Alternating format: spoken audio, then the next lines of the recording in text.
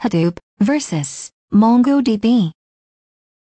Presented by ZeroToProTraining.com.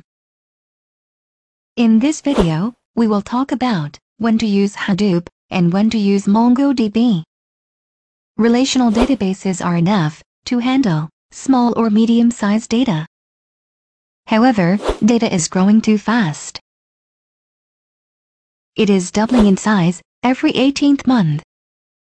And hence the term, big data.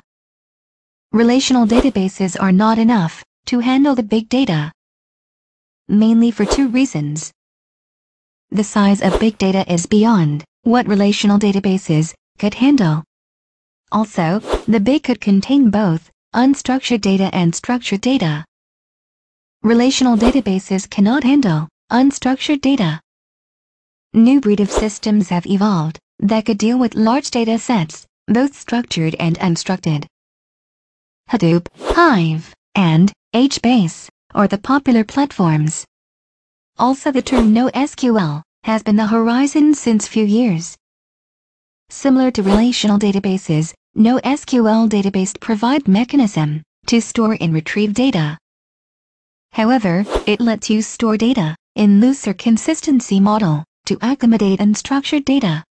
For example, one record could have 5 fields, while the other could have 7. NoSQL provides horizontal scaling, higher availability, and faster access. Popular NoSQL databases are MongoDB and Solr. Now let's talk about Hadoop versus MongoDB. How the two are compared. MapReduce was the technique used by Google to handle analytics on data stored on multiple servers. Hadoop is the open-source implementation of MapReduce technology. Hadoop is used to process data for analytical purpose. It is not meant to be used for real-time processing. Processing time is measured in minutes or hours.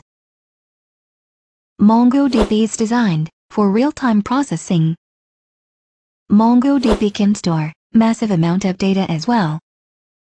However, data processing at a time is performed on a small subset of data.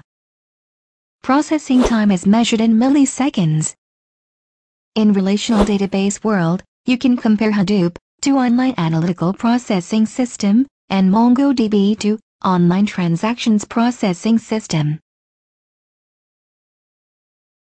Thank you for watching. For more videos, please visit ZeroToProTraining.com.